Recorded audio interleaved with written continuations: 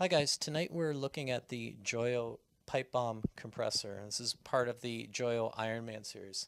So rather than doing my split screen with the two movies going, I thought I'd do something a little different here because I like what this compressor is doing with drive stages. So what I've got here is I've got all my overdrives. I've got the Joyo Little Blaster, which is kind of like my main mid to high gain tone. I've got the Joyo Old School, which has got more of a classic rock, 70s rock kind of tone. I've got it set up for more of a mild kind of a deeper sort of tone with the overdrive settings.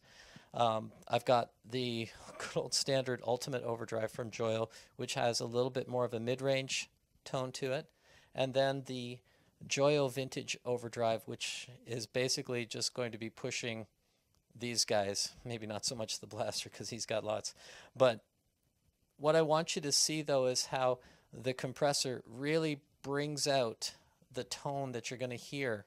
Okay, so a quick word about how we're setting this up. I've got my guitar plugged right into the compressor directly. Now I did that on purpose because I did not want the compressor changing the signal outside of my direct signal. What I mean by that is I want to feed all I can into my system and then control it from there. What a lot of people sometimes do when they're doing compressors, when they're using compressors, is they'll actually make it connect after the volume. And for me, I had a problem with that because the compressor will try to increase the signal while I'm trying to decrease the signal with the volume. If you've ever used tube amps or a tube type of preamps, you know when you roll the volume back, you get that really nice kind of half gain sort of blooming kind of sound, which is really, really nice. And when you plug in the compressor after the volume, well, they're going to kind of fight with each other. And so that's why I hooked it up before the volume, and this works really well because, again, the compressor is bringing all the tone it possibly can out of my guitar first, and it's really what I want.